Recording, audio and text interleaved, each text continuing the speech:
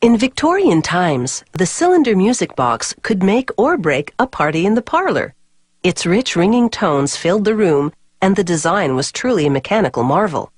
Today, that distinctive sound still resonates, as companies make these instruments for a growing collector's market.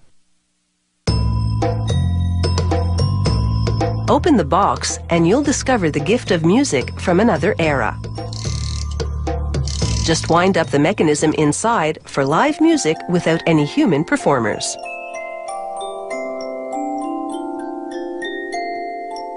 A cylinder revolves, and strategically arranged pins strum a comb to produce the notes. The ethereal sound is similar to that of a bell choir or harp ensemble. It all starts with equipment that stamps and cuts steel to produce a comb shape. A circular saw carves teeth in it, and this tool sharpens them. They bake the combs over flames and then plunge them into a cool oil to create a thermal shock that hardens the steel. With a flat tool, they direct melted lead into a mold positioned under the comb. The lead hardens into a weight that will help produce the low notes.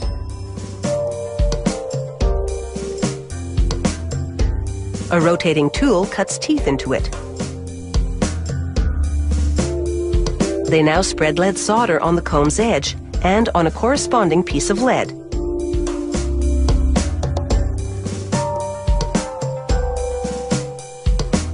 They file off excess lead and then tune the comb by first clipping the teeth, then grinding them until the notes they produce are precisely pitched. This bit of fine-tuning is computer-controlled. They dip synthetic feathers in glue and apply them to the bass notes to soften the vibrations. This completes the musical comb. They move on to the brass cylinders and drill holes in them to transfer the musical score.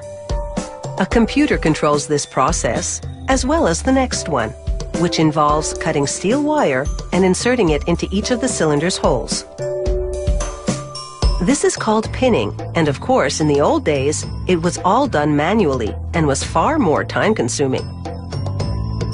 Next, they pump resin into the cylinder, and it adheres to the wall, securing the pins from the inside.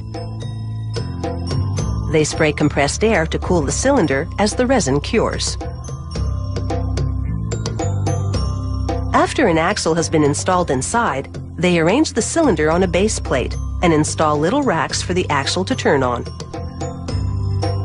The cylinder's speed will be regulated by the governor.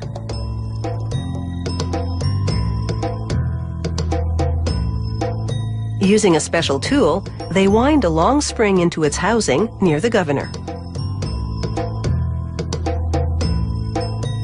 It's the release of this spring's pent-up energy that will cause the cylinder to rotate and strum the comb.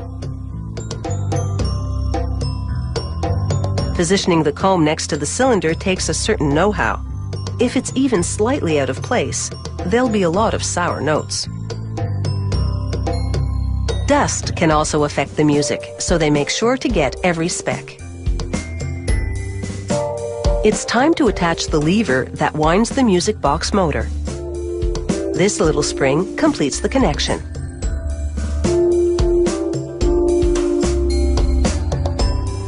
They slide this mechanical musical instrument into its box, and it's showtime.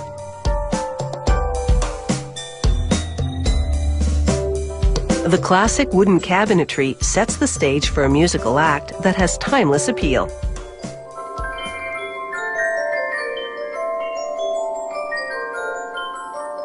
There are also more contemporary-looking music boxes.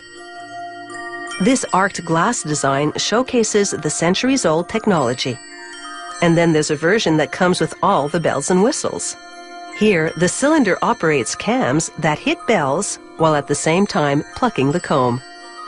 It's a good example why the music box continues to be a tough act to follow.